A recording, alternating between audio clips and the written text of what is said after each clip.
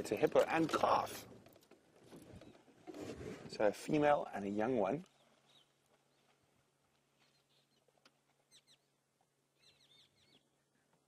Now you probably find what's happened is that they might have even been pressured by the lions into the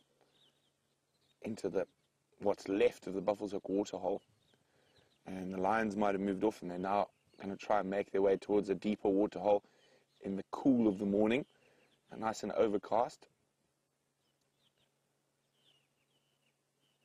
Not looking too bad yet in terms of condition.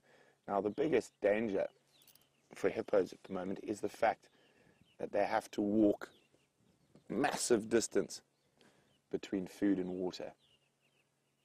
And in this area, that means they can probably do up to 10 kilometers, maybe even as much as 15 kilometers in a night. Now in other parts of Africa, they've been known to do up to 50 kilometers in a night.